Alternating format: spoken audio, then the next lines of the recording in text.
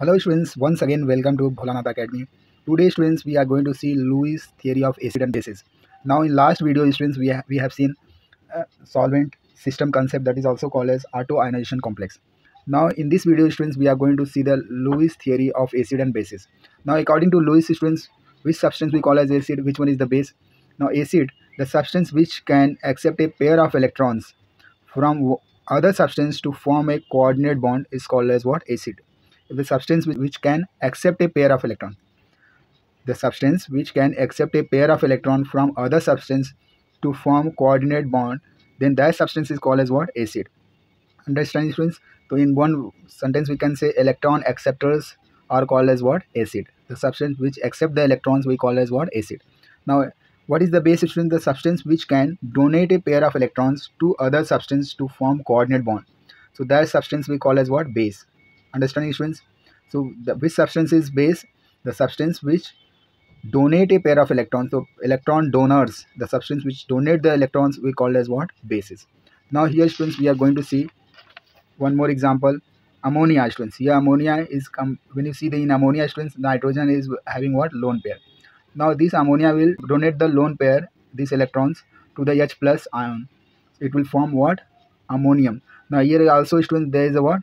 Forward reaction, and this will again come unstable, so it will make the reverse reaction also. Understanding? So here ammonia is donating, so it is what? Basic, and proton is accepting, that is why H plus is called as what? Acid. Understanding students? Here it is act as what? Base. Now here students H plus, why we are getting protons are acidic? So because of it is accepting electrons, so it is what? Acidic. Understanding students? So consider reaction between boron trifluoride and ammonia. Now here students when you see again, boron trifluoride is accepting electrons. Understanding? From nitrogen of ammonia is donating lone pair to the boron. So since it is donating, lone pair, it is donating to the boron. Boron is what? Electron deficient atom. So here the lone nitrogen of the ammonia is donating lone pair to boron, and it is forming what? Coordination covalent bond. That is why we call as what? Boron trifluoride is acid and ammonia is what? Base. Here also we call as, this is called as Lewis acid, and this is what? Lewis base, because this concept was given by Lewis scientist. So we called as what? Lewis acid and Lewis base. Understanding? In this compound students, this part will be Lewis base and this is what? Lewis acid. Understanding? And it is formed because this arrow will shows the coordinate covalent bond. Coordinate because both the electrons are coming from nitrogen for the formation of bond. So that is why it is called as what? Coordinate covalent bond. Understanding students? Now when you see in this compound, this part is Lewis acid and this part is called as Lewis base. Now students, what are the limitations students?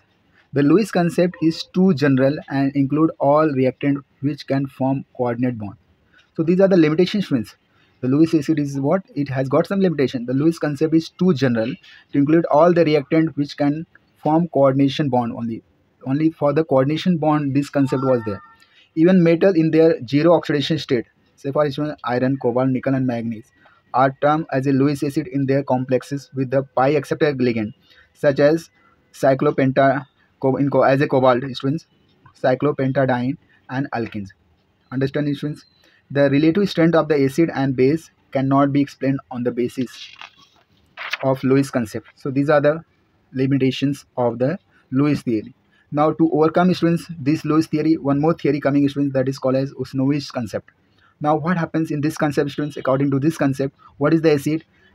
An acid is a chemical species which is capable of combining with anions of electrons or giving up cations. So according to this concept student, Usanovich concept, an acid, which substance we call as acid? Acid is any chemical species. It's talking about all the any chemicals species which is capable of combining with anions of electrons or giving up cations. So this is called as what? Acid. So acid is any chemical species which is capable of combining with anions. If it is able to combines with anions, so of electrons are giving up cations, then it is called as what? Acid. Understanding? Base, according to this theory students, base is defined as any species which is capable of giving up anions of electrons are combining with the cations is called as what? Base. The definition include all the Lewis acid bases and all the redox reaction which may consist of complete transfer of one or more electrons. Understand, students? Whether the electron is one or two. So this definition is for all. It is including Lewis acid bases and redox reaction also. Now what happens, students? Say for example, students, chlorine. Chlorine will combines with sodium. Now here chlorine will act as a acid and sodium will be at what? Base. That is why it is forming what? Salt. Understanding, students? How it is forming? So here chlorine will be chlorine gas will be acidic and this sodium will act as a what? Base. The actual set of reaction can be shown in follows. Say for example here, students, if you want to explain this concept, you can see like this. Sodium, what happens, students? This is sodium metals which are solid in state. What happens, students? This sodium will gives out two electron. That is why here it is act as a what? Base. Understanding, students? Now what happens? Same way chlorine will accept these two electron and it will form chloride ion. Here you are getting sodium cations and here you are getting what? Chloride ion. So it is act as a what? Acid. Understanding, students? So this is the net reaction, students. That means here it is what? Base and it is what? Acid. You are getting what? Salt. Understanding, these are very important, students. Now since sodium gives up electrons, hence it is a Usanovich base, and chlorine combines with these electrons, hence it is what? Usanovich acid. Now what are the advantages, students, of this concept? This concept is the advantages in classifying together all the example of acid and bases. You can classify into different parts. It is thus the most general concept of acid and bases. Understanding, students? Now what are the limitations? Concept is also got some limitations, students. This concept is like a synthesis for all the previous acid base concept, and hence this concept becomes extremely general. It is also becoming very general. It includes many reactions such as oxidation, reduction reaction, which can perhaps be better considered for some other point of view. This theory, students, virtually consider all the chemical acid base reaction. So these are the limitations, students. So if you like my video, please share it, subscribe it. Thank you very much.